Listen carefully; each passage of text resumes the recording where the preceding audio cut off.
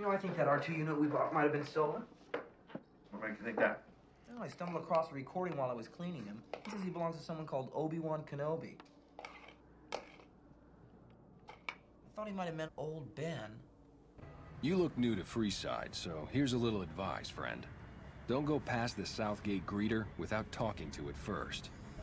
The name's Old Ben. I've been living in Freeside since the day I was born.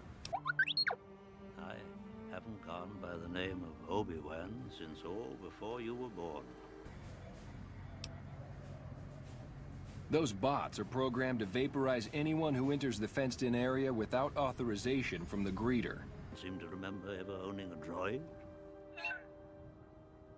Very interesting.